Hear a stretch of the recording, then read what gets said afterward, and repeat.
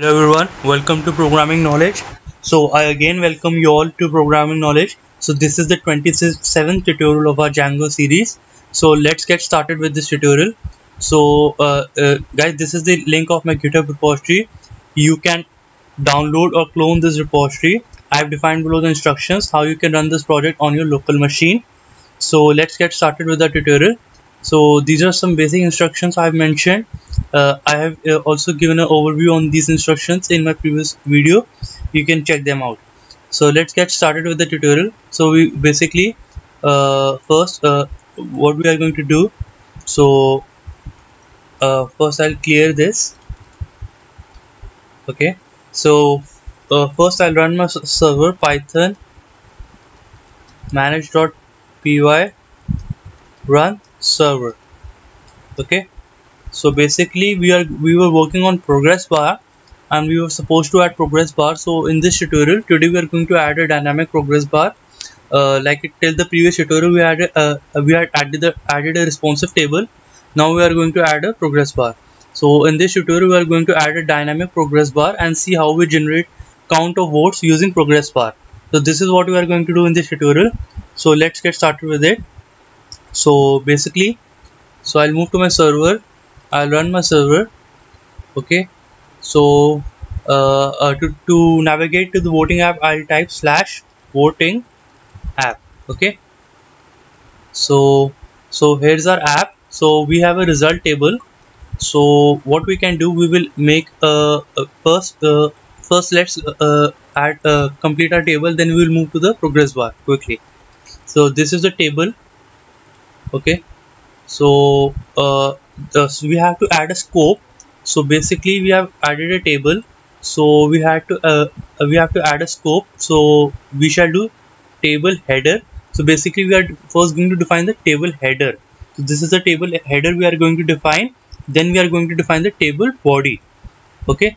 So this is this all is the header part and this all is the body part. Okay. So let's get started. So we have to add a class called in the scope, then we'll make the header. Okay. So make sure this is here you can see there is a single row. So I'll quickly explain this. This is table, then header, then a row. Now we have to define so this is table header is scope is equal to call, then id, or you can say anything, hash, id, number. So let it be this. Then again table head scope is equal to call, then language. Okay, language. Then what we are going to define, table header scope is equal to call, then count of votes. Okay, simply I'll type count here, and so now I'll refresh the page here. So here you can see I have a language, number, language, and count. So I'll press Ctrl Shift I. So here you can see it is responsive in nature. Okay. So I have a number, language, and count. Okay. So this works fine. So what we are going to do, so first now next we are going to do is add data. Okay, so we are going to add data row wise. So particularly what we are going to do, this is the table row. Okay, so first is the table data, this again a table data. So this corresponds to the first number, then language, then this is going to be progress bar. Okay, so for this what you can do, so basically we have to add all this dynamically. So what I'm going to do, and for, so basically I'm going to add a for loop here. So for loop %for. Okay, so basically I'll move to my use.py file. So we are rendering a index.html using global count. Okay, so global count here is a dictionary type data structure. So basically what we have to do, for key comma value, this could be any variable name, for key comma value in global count dot items. Okay, so this would iterate in this way that first we are going to have the key, then the value in global count dot items. So this would do. Okay, and now I'll do key, then for this one value. Okay, and for this I'll say for loop dot counter. So this way I'll add for loop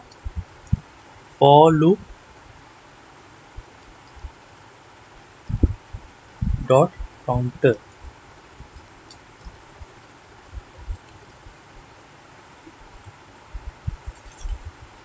So I'll refresh the page. Okay, so this works fine. So let me test this. I'll make a language PHP. So here you can see number one language count 1. Okay, so let me do Java, and I have, okay, I have some issue here. The row is not coming properly. Okay, I had to put all this inside a table row. Okay, so now this should work fine.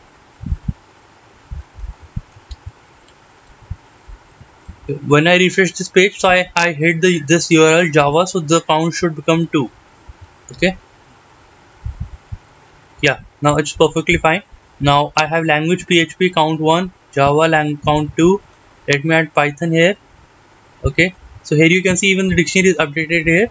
I'll head the route again. Python is 3. Here you can see 3, then 4. So here you can see here the Python is 4. So this looks good. So we'll now add the progress bar. So for the progress bar, what we need to do, okay, so we can, like, these are the progress bar. So we can I'll quickly give an overview on the progress bar. So here you can see there's a background, multiple bars, striped bars, animated. So you can use use any. So even here you can see toggle animation. Okay, so here it is moving little bit of moving stripes. Okay, here you can see this is again a class of striped colors in which you have blue, green, warning, danger. So here you can see, like, uh, we added the same classes on the button as well, danger, warning, info, corresponding to the colors. Okay, so let's add a progress bar here. So let's take this one. Okay, so to basically in the part of value we are going to add a progress bar. So I'll split this td table data. Now I'll paste the code here. Yeah, so now basically I'll refresh the page, but right now there is no such dynamic count, so everything is full. So I'll make it dynamic. So what you need to do, so to like so basically here you can see I have a div class equal to progress. I'll quickly show you one thing. I'll press Ctrl U, so it would show how I rendered the code. So this was where is the table bar? Yes, here it is the table bar. So here the data is being coming dynamically. Table data is 1, then language PHP, table data PHP, then progress bar, and like this is the again coming dynamically. So I would show you one thing. If I inspect element, okay, and let me show you another view, laptop. Okay, so here you can see div is equal to style is equal to. Can you see the difference? If I reduce the width 60%, the width has been reduced. Okay, specifically I'm referring to the where my cursor is pointer.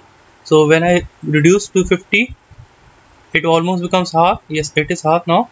Then again, the way I'm reducing the width, the progress also reduces itself. Okay, so this is good. So now what we can do, so basically what I want to tell you, that style should have the value here, value. Okay, and even here you can type value, so this should show the value in numbers at the progress bar. Okay, so let me refresh this page.